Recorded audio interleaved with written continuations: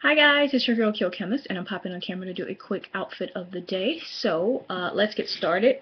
So my hair is in a style that was inspired by another YouTuber here. I think her channel is Joy Marilie, and I will post a link to the video that I watched that inspired this kind of swoopy, spirally bang situation that I have and the flat twist going back. I was asked to do a tutorial. I attempted to do a tutorial on my iPad, but for some reason it is not loading on the YouTube Capture app on my iPad. It keeps resetting. It won't load. I don't know what's going on. So what I'll try to do briefly right now is explain to you what's going on. So my hair, I have one kind of super off the center side part, and I flat twisted my locks going back on this side, and then in the front I have one,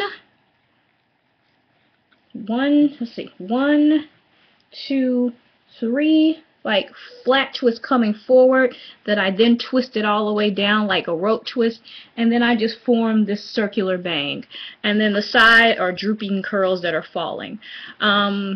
I will try to do a video again, but it just wouldn't load and it's getting on my nerves. So that's that. So that's the hair. On my face, I have a kind of a goldy yellow lid color. I have some Wet n Wild pearlescent pink blush on my cheeks, and on my lips, if you follow me on Instagram, hi Amaya. If you follow me on Instagram, then you know that I have been trying out all these new NYC lip colors that I recently purchased in my background.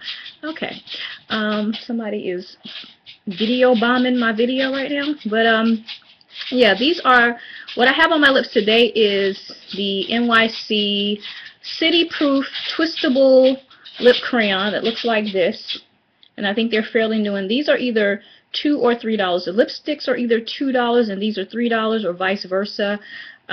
This one is called Riverside Rose, and it's really pretty. I'm loving all of these. They go on really nice and smooth. They're mostly like a matte, not really matte because they have, I guess, like that, a sheen, satin, whatever. But just not a lot of shimmers, just flat color, but with some shine to it. And they're moisturizing. Like, you can put them directly on your lips and not have to add anything else. So I really like them. So if you follow me on Instagram, then you've seen I've been posting pictures with these. In my ears, I have these earrings that I made a long time ago when I was really into making earrings with leather and suede and all that good stuff. So that's what, let's see, yeah, I'll take it off and show it to you up close. It's just like a leaf with a little, yeah, I don't know what I was doing at the time. And I want to share my outfit because I'm wearing a dress that I made, so I'm super excited. So let's get started. Ooh, my legs are so sore, guys. I've been working my legs out, and yeah, sore. I'm wearing this leather jacket. It's a little chocolate brown leather jacket that I've had for a while, and underneath, this is the dress that I made. So if you follow me on Instagram, then you know I have been posting pictures of things that I have made. I am not an expert sewer. I'm still very new, still learning. I don't even really use patterns for most of the things that I sew, but I've really gotten into it. I love the fact that I can create something not really expensive, but play around with really fun prints.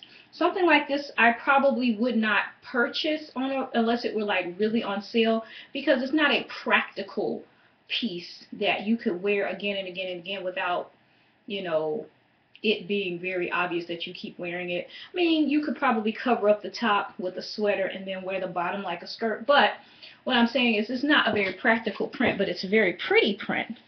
And so for a little bit of money and a little bit of time with my sewing machine, I can play around and have these pieces. This dress, no pattern. I just kind of made a pattern from another shirt that was like a crisscross shirt. And then when I made it, I cut it kind of low, so then I had to add a little piece in, but that's, yeah, it happens. And then I just attached to it like a skirt piece that I cut out, like an A-line skirt, and I attached some sleeves, and this is it. But I really love it. I love this print. It's probably more fall than spring, definitely, and it kind of has this kind of ethnic, earthy, I don't know. I really like it though. It's got some animal print. It's got some like Aztecish kind of thing happening there. Really cute.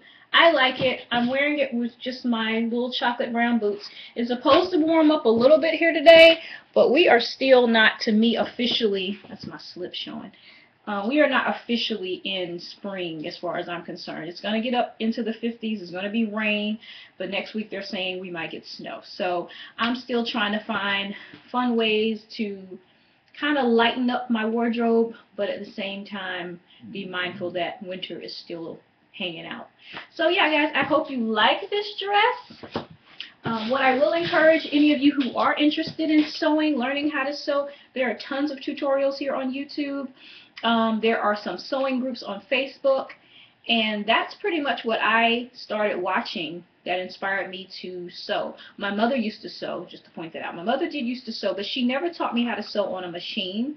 I would help her like cut out patterns and stuff back in the day, but she really didn't show me how to sew. I just was around her creating things, so I've always had an appreciation for things that people make. But I'm teaching myself, and I'm really excited, and I hope you guys like this, and I'll see you soon. Bye.